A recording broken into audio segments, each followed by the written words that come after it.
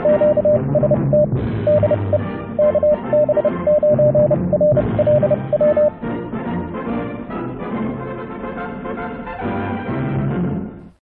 YouTubers and fellow hams. I'm working on a little project here.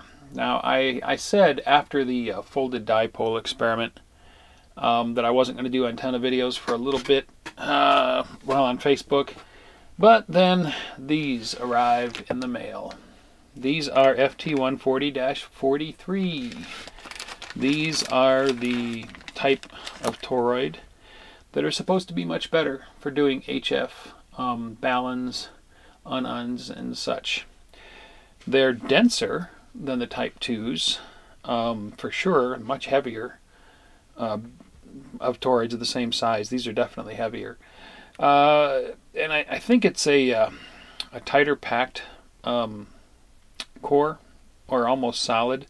Probably creates better more uniform magnetic fields than the lighter powdered core types.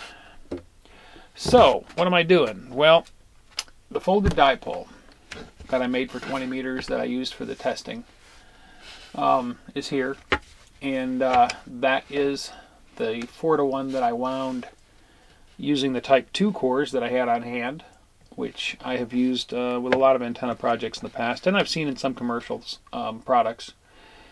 And it works. I mean, I swept it with the VNA, and you know, I got pretty much close to 50 ohms across the entire band. I might still have that scan that I can throw up here on the screen.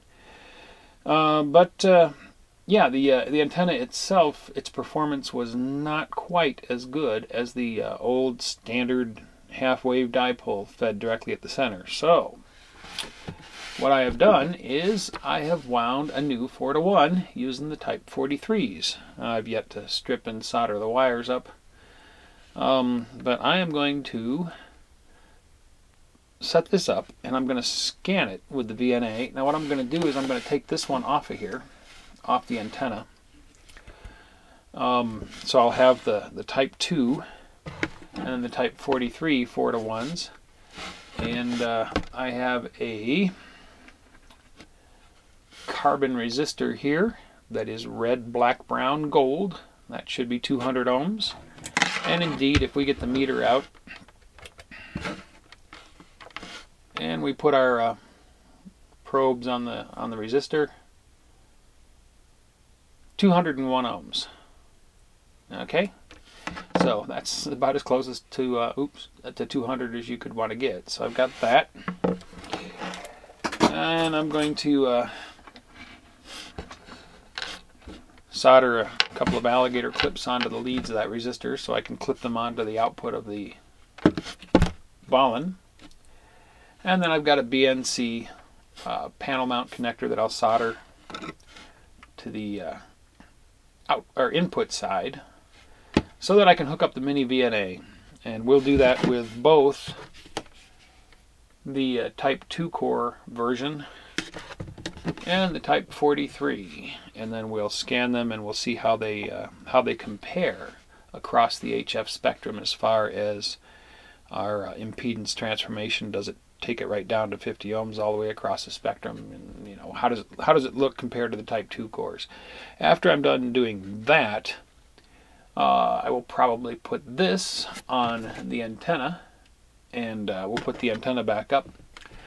And I might do another comparison, only this time the antennas will both be in inverted V configurations. They'll both be oriented the same way. One of them will be on the ground when I'm testing the other one, and vice versa, so that the one that's not being tested won't interfere with the other one because it'll be on the ground. So yeah, I'm going to do it again now that I've got these cores. And if these are markedly better for HF, I got some extras. I got 3 extra cores here. I'll probably wind a 9-to-1 and replace the 9-to-1 that I have in my external box now that I use for my antennas. So anyway, that's what I'm up to. All right, I'm going to get this wired up, get the resistor wired up, get the connector all connected, and get the VNA out. And we'll do some comparison scans between the Type 43 cores and the Type 2 cores. Okay, what I have hooked up now, this is the old Type 2 cores. I've got the 200 ohm resistor clipped onto the output. I got the VNA hooked onto it, and I've got the VNA software running over here. And I am going to scan it across the HF spectrum. So I've got the VNA software running over here, and I'm going to tell it to scan the entire HF spectrum, which is from 1 to 33 megahertz. And let's see what we see. Okay, there is the Type 2 cores. Now the yellow, I'm going to snapshot this screen.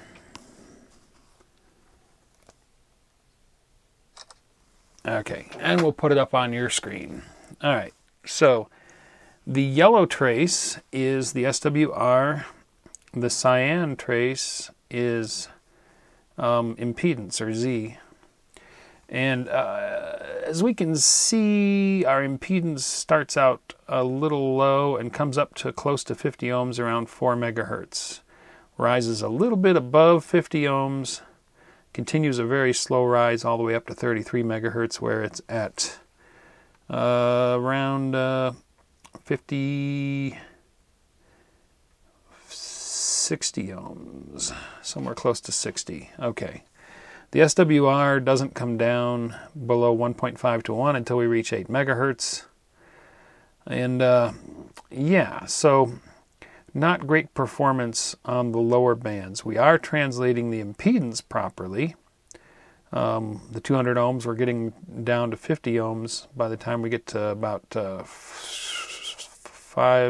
megahertz or so. So that's the Type 2 cores. All right, now I'm going to hook up the Type 43 cores, and we will scan it again. All right, now I have the Type 43 cores, 4-to-1 balun hooked up, resistor, 200 ohm resistor clipped on, and we're going to run the scan again on the full HF spectrum, and we'll see if it looks any different. Yes, it's quite a bit different. Okay. These cores definitely perform better at the lower frequencies. Let me snapshot this screen for you. And we'll put it up on your screen. Now, as we can see, all the way down from the bottom of the spectrum, the impedance is translated to 50 ohms almost right away, down just about to 1 megahertz. The SWR is almost 1-to-1 at the bottom of the band. So these are definitely working much better at the lower frequencies. We see a gradual rise of the SWR up to just over 1.5 to 1 at 33 megahertz.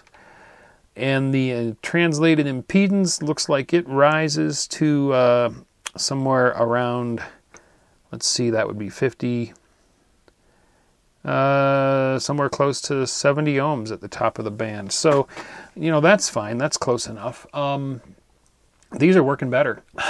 These are working a lot better. All right, so what I'm going to do now is I'm going to put these on the folded dipole and do another round of comparisons between the two. We'll make that a separate video. If they perform as much better as I expect that they probably are going to, then yeah, we're going to use Type 43 cores from now on. So it certainly looks like the Type 43 is a much better core type to be using for HF baluns and ununs. So hey, that's a good experiment right there. I'm sure this information's out there. Lots of people have recommended these core types, and I appreciate that, of course.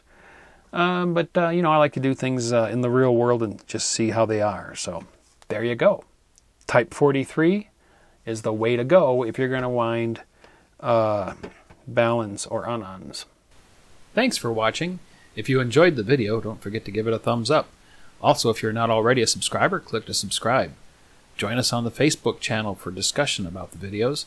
And if you'd like to help support this channel, please click to support me on my Patreon page.